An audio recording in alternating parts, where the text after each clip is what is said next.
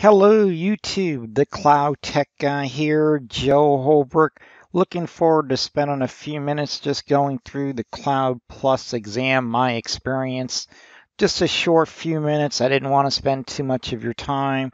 Just want to let you know that there's some resources out there for you to take a look at to study for the CompTIA Cloud Plus beta exam. Now, let's go ahead and talk about the exam itself. So over at the CompTIA website, and the link is below in the description, is the exam information. So CompTIA had the previous version of CV0-001, and now they have the beta, which is this code here. Now, I took the exam a few days ago, and it was about 115 questions. I believe I got about 113. There was approximately 5 case study questions or diagram-related questions where you needed to essentially look at a diagram and try to determine what the solution is to the issues that they're having. They were pretty challenging, I would say, and that is an improvement from the previous test. However, the remaining other questions were fairly, I think, straightforward. I would like to say I didn't count it per se, but I wouldn't be surprised if 35 or 40% of the questions were just on virtualization. So very virtualization heavy, a fair number of questions about how you could deploy services, how you migrate virtual machines, areas around basically the service models, the deployment models, etc. Also, to what type of components you can virtualize, what are the best practices, how do you scale, etc. So nothing unusual. You can certainly go and take a look at the exam objectives here. You'll see that it's broken down into 4 domains.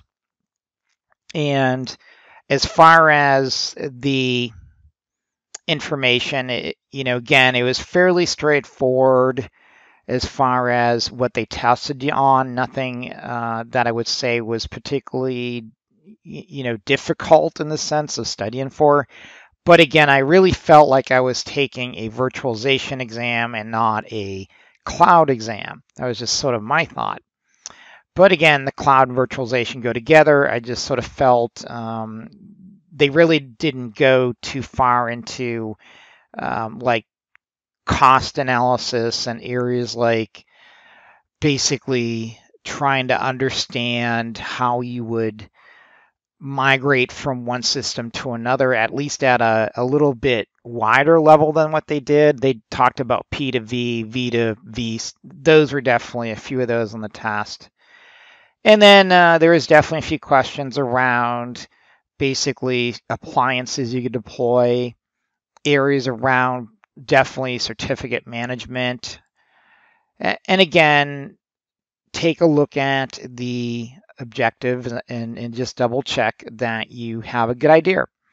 Definitely talked about SLAs a few times, and I did notice that there were some questions around management as well, of course. So monitoring was definitely tested a few times, like you may want to know SNMP, know some of the ports as well. I would recommend you go out and make sure you know the DNS port, make sure you know SNMTP, know ports also for like RDP. There is at least 3 questions on ports, so do know what those ports are. Troubleshooting, there's definitely, again, I don't know if it was 25% or 20%. It was probably somewhere around there, around troubleshooting from anything from migrations to licensing to basically a good amount of networking, to be honest. So like latency as well as quality of service and DNS issues I saw. There was I didn't see really any questions on connectivity tools. other than one question that was asking you what command you would use to basically troubleshoot routing, for example. That was really about all that I saw, at least I remember. So again, another thing too, actually, I sort of like how they put in the acronyms here. I would highly recommend you know the acronyms as well, because they definitely use the acronyms quite a bit. So acronyms, for example, that commonly people may not remember would be like around host intrusion protection and host intrusion prevention as well. So HIDS, HIPS. And then areas around IQN, that was also, I've seen that a few times. And then also some other acronyms like for example, these areas, MTTR, RPO, RTO, for example, as well. So nothing, like I said, out of the ordinary. Wasn't, in my opinion, particularly difficult. I think the most difficult part was just trying to get in the mood to go through the questions. A lot of the questions, I will say, felt like they were almost essay questions where they gave you sort of like a case study and, asked you to sort of make a recommendation or solve the problem. So let's go over to some resources I want to share with you.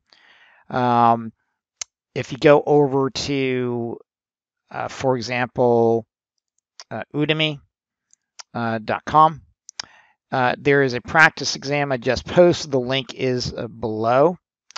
Feel free to take a look and take it. There is a promotional link that is below, so please do take a look at that. And then also on my YouTube station, I do have a couple of the Cloud Plus sessions that I do brief as well. So anyways, I do hope that most of you who do take the test, if not all of you, of course, eventually that do take the test, do pass.